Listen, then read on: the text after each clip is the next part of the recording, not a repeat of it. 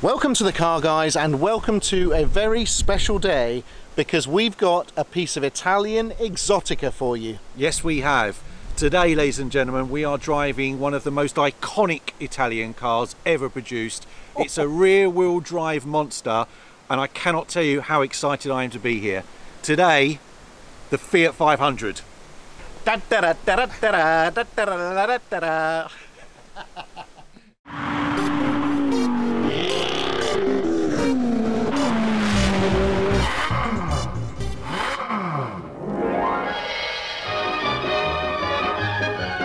Eccola, la Fiat Cinquecento. Yes, it's the Fiat Cinquecento. Launched in 1957, it ran until 1975.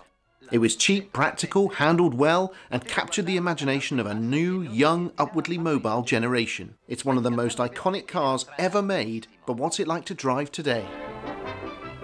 So Jason, here we are. We have this incredible white and red Fiat 500. Yeah. Why are we driving this today? We are driving this because I love the Fiat 500. My girlfriend loves the Fiat 500. She needed a birthday present. I needed an excuse to buy a car. Fiat 500. The first thing you got to be able to say about this car is it's tiny. It is a tiny vehicle. Let's get an idea of how tiny it is. I'm going to lay next to this car and you can see exactly, because I'm not a particularly tall man, am I? Let's be honest. Taller than me. So if I get on the floor, look, it's not very long, is it? Before we get started, quick wristwatch check. This week I have on my Rolex GMT-Master in white gold. Beautiful watch. And I'm wearing Omologato Golf.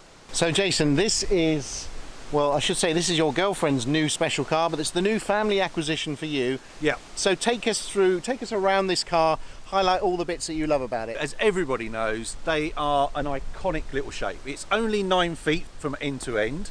Let's go around, let's start at the back because that's the important bit. That's where all the magic happens. With that heart beating. Shall we have a look? Let's have a look, shall we? Look. Woo! So this is a 2-cylinder air-cooled monster. Lovely vents on the back of the car. Iconic little number plate light down here. So lovely. Chromed bumpers. I mean, what is not to love about this car? Look at the shape, little bulbous back bit on it. It just says Italy, doesn't it? It just says Cornetto. You want to be cruising around Turin, off to meet your girlfriend on her Lambretta. I don't know, something like that. White wall tyres. Who doesn't love white wall tyres, for goodness sake? And they're on the sweetest 12-inch wheels. Look at that.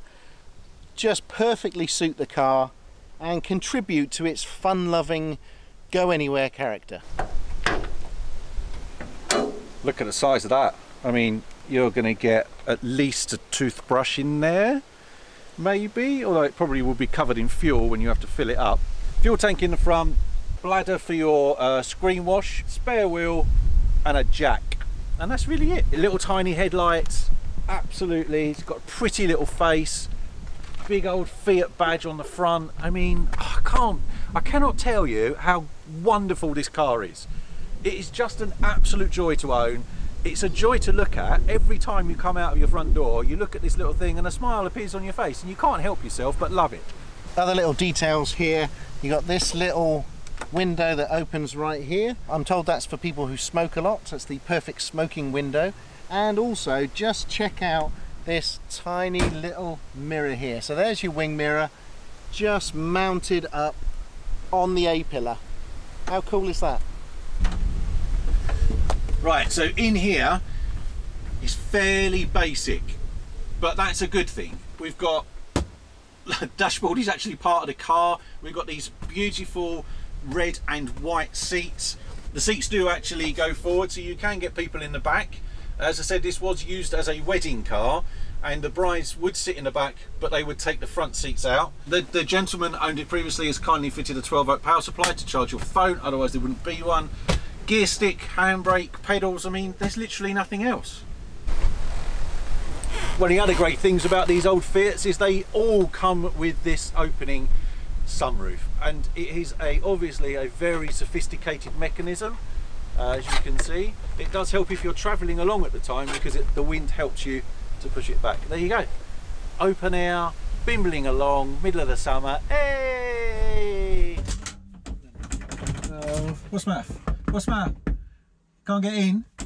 Don't worry, it's got central locking. I can reach all the doors from my driver's seat. Yeah, classic 70s Italian central locking. You can reach every part of the car, like the back window. Look, touch the back window. Oh my God, look, even I can. We can touch every single corner of this car from the seat. The thing is, you know how, you know, left-hand drive, right-hand drive abroad, continental, you're trying to get through the tolls. Yeah. Like this, you don't have to worry because you can literally reach everything. You can reach both from sides. This and is if amazing. it's a bit high, you know, oh, bit of the old sunroof action. Hey, how about Look at that. No electric motors that might go wrong here. No. You've got a latch. There's a... Could I just say Yeah. that I've only been in this car for about 20 seconds. Yeah. And I already love it. Of course you do. What isn't there to love about it? Okay, starting procedure. Are you ready? Yes. What do we have to do? Well, so we have to turn the ignition on. Okay. So ignition's on the dashboard. With an actual key. With an actual key that looks like a door key. I mean, you can see the security. Getting a bit warm in here, isn't it? Yeah, it's very warm. There's no air conditioning. Your window's open and I'm still boiling. I know. Look at that.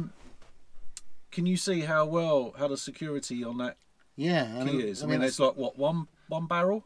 Is that one barrel? If that, I mean, that doesn't even look like a barrel. That just looks like you've nicked it against a door frame. I mean, you could basically start this car with a screwdriver. Yeah, you actually can. Anyway, so we put the key in, we turn it across, we get some red lights, and then you're going, but how do I? Where's the start button? Ha!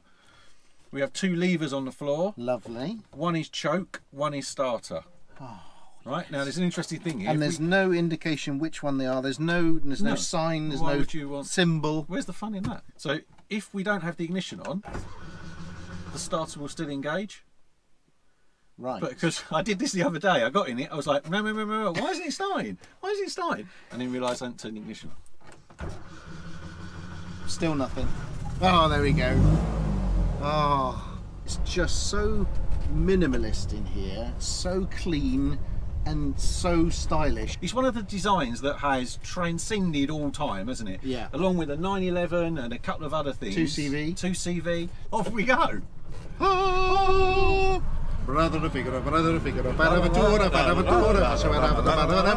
Brilliant. So what engine is this? So this is because it doesn't sound like it's got many cylinders. It's only got two. They've only fit two in the back. Amazing. It's a 500cc, so smaller than a lot of motorbike engines. Hence Fiat 500. Hence Fiat 500.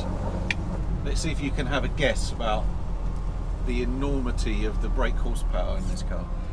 Right, so you know, 500cc's, half a litre. I'm going to say, what year is this? 1971? This is a 71 car, but really hadn't changed since 57. Okay. Much. I'm going to say 45 brake horsepower. Well, this is running a whole 18. 18 brake horsepower.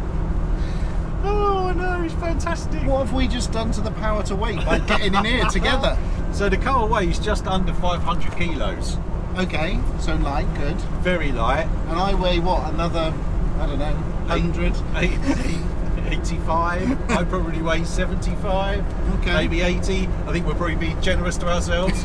So we've increased the weight of the car by 50%. Yes, we have. Okay.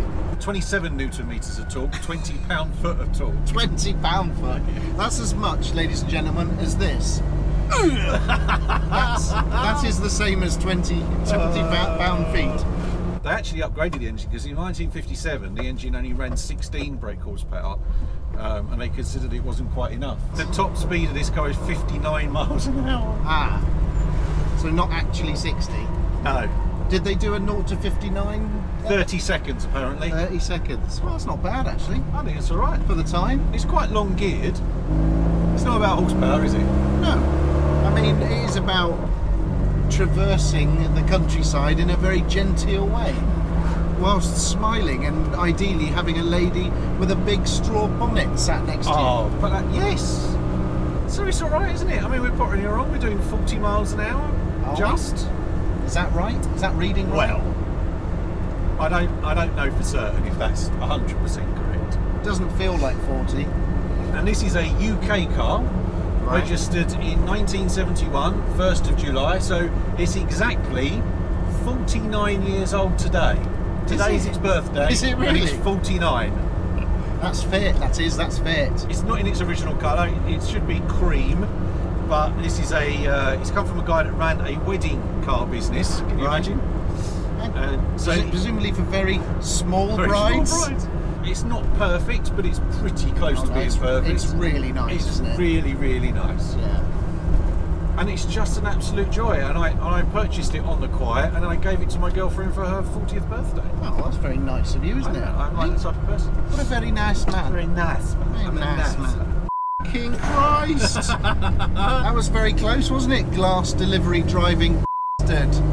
So interestingly, in this car, because it is so incredibly tiny, it only measures 9 feet from front to back. When you're driving down the road and there's a big something coming towards you, you don't really have to worry because you could fit 2 alongside each other in this lane. Well, I did notice that actually following you earlier, and that massive sort of Stobart lorry came towards us, and you just nipped through with plenty of room to spare, and then I was inching through on the grass. Yeah. How does it handle? Well, you'll find this out when you drive it. I'm going to say boat-like. Really? Yeah. Well, that would tie in quite well with Fiat's well-known partnership with the Riva on the Aquarama, you see. If you're used to driving a Riva, you won't find the handling of this in any way, shape or form completely and utterly frightening. Hang on, can I just press the horn a minute? Yes, of course you can. Is this the horn? Oh, this is the horn. Yeah. Oh, that's amazing! We're in Rome, we're in Turin, you're there, you're right there, aren't you? That is phenomenal. Oh my god. Hey, Pinky, ultimo taxation bastardo. You cannot fail to be happy in this car. No. You know, I've got that Konstantin Chaikin clown watch. Yes. It's like the clown watch of cars. It's just happy and bright and unconventional, but you just love it. After buying this, I'm convinced that I needed a bath. Really? Was that something lower, wider, a bit more horsepower? A little bit more, you know, an extra 20 horsepower. Woohoo! The heady heights. Matron. Oh, stop! I love this car so much. It is such a joy. You're right, you get in it and you smile. You bimble down the road, people look at you, they wave. Everybody that you meet has got a story who's owned one before. You know, it's just a fantastic little thing. Everybody loves it. So if it's only got a 500cc two-stroke engine, then I would imagine fuel economy is quite good. Yeah, 50 miles to the gallon. However, I got to the petrol garage, I thought that's fine, I'll fill it up with fuel, turned on the hose. The thing basically splashed fuel at me because modern fuel hoses are designed for tanks that can take a high pressure thing. Whereas this is probably like a McDonald's drinking straw down into a colostomy bag. Yeah, I mean essentially that's what you've got. So I looked inside the tank and we were brimmed. Okay. 17 of your earth pounds. Wow. 17 quid. Sunroof action. Way! Plus, so when you do it on the move, you get the additional help from the wind. Yeah. And we're in a convertible. Go on. Oh, that's very good. Oh, I love it being so simple. So when I picked this car up, when we came to get it off the trailer, we had to put blocks of wood either side because the trailer is designed for a normal width car, and this obviously isn't. So it didn't actually come off the trailer without additional blocks of wood. Oh, big lorry. Big lorry. But don't care. Yeah, makes no difference. Take as much space as you like, mate. We don't give a shit. I think we need to stop so you can have a drive. What do you think? I think it's a very good idea. Are you up for a drive? I think we should try and get a 0 to 60 time out of this. Oh, are you ready? Yeah, are we ready? This is an official 0 to 60 time for the Fiat 500. Right, go. Oh, she's off. Here we go. Are we there yet? No, we're not. We're not. You seem to be changing up quite early. Still we're going 40, 45, 50. I feel like Howard Hughes. 50. We are nailing this. 52. Honestly. 55. 55. 58. 59. Come on, quick! I'm gonna break. 60. 35.84 seconds. Oh, she's still got it. Still got it where it counts. Wow.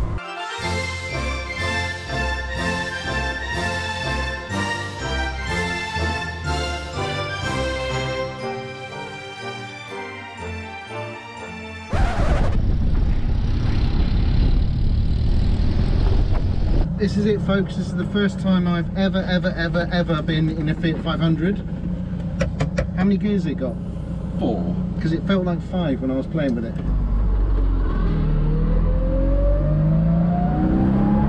Now, obviously, there's no power steering. No, I worked that out.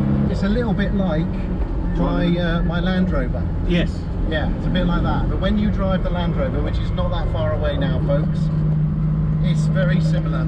Except imagine this, but you're sitting another 6 feet up in the air. That's what it's like. It's not going to set your hair on fire, obviously, but it drives alright, doesn't it? It's lovely. I mean, it is. It's just very simple, open, great visibility. I'm sort of popping out of the car. Has it got carbon ceramics, this one? No. It wasn't specified with those. It wasn't. It was not. No. I think it's better with the roof off. Yeah. It's nice and ventilated. Yeah, it does get warm in here quick. So when you kind of ease it into bends, and it's sort of, you get a bit of a wash, don't you? Like a speedboat. Yeah, you do. Yeah. Nice. It's got quite a lot of, I think they call it in the trade yaw. Yaw. Oh, look at that. So these are brand new tyres. They are brand spanking new tyres. Oh my good lord, look at the lean of it. Yeah. Oh, old school lean. It's got that 2CV door handles on the floor lean. Let's do this one in seconds. Here we go. Ready for some lean. Oh. Bit of understeer. Bit of scrubbing on the front tyres there. Holy mother of God, that's a big lorry. It's a really big lorry. But we don't care. Yeah, well, it's more the fact he might lean over and drop his load onto us. Then we would be crushed instantly and die. Yeah, because I'm thinking this doesn't offer much crash protection. No, I wouldn't have thought so. Recording lean. Back the other way. Oh, look at that. Oh, look at the way it's hopping. In theory, I was just thinking, so if the rear wheels are canted inwards and towed in, yeah, does that mean if you take a corner very vigorously, they will fold under the car? I think it has that potential. Yeah. Right. Yeah. So let's avoid that. So maybe not go round these corners quite so fast. Yeah, maybe. Yeah, let's avoid that. So another fun fact for you. Yep. There are less than 1,000 of these registered on the road. Are there really? And how many were made though? Well, okay, so between 1957 and 1974 they made just under 4 million. 4 million? 4 million of these? I think in the year this was produced, I think they topped out at about 600,000 or something ridiculous. Wow, that's almost as many GT3s as Porsche's made last year.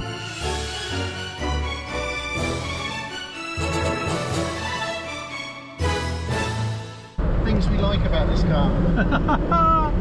We love the way it looks. Yep. We love its simplicity. Definitely. We love the way that 1950s old school driving experience. Yep. We love the horn. We love the horn. We love the enormous steering wheel. We love the gearbox actually as well. It's a really sweet gearbox. I love the way that it starts using that little lever to engage the starter motor. And the size, the sheer size in modern day traffic. And I guess also we love the way it makes everyone else who sees it feel. Yeah. What do we not like? The clutch is a little bit of a pain. Yeah, high clutch. Boot space is pretty small. Yeah, luggage room isn't great. I suppose it's a bit noisy as well, isn't it? Yeah, it is a bit noisy. A bit noisy. It's got no stereo. It's quite hot. But overall, I mean, it's fantastic, isn't it? It's fantastic. It is absolutely fantastic. We thought out of interest we would just see exactly what the Fiat 500 looks like next to the Maybach. I had a bet with Jason. I thought you could fit 3 of them in there. He thought 2. And here we go. So it's official, ladies and gentlemen, the Fiat 500 reaches up to the back doors of the Maybach. You can therefore fit 2 Fiat 500s in the silhouette of a Mercedes Maybach. You heard it here first. Thanks for watching this episode on the Fiat 500, his Fiat 500. We really hope you've enjoyed this episode. We have had the best day driving around in this little beauty. Please subscribe to the channel, please leave comments, don't forget to catch us on Instagram and our website, and buy that merch. There'll be another Car Guys episode along next week.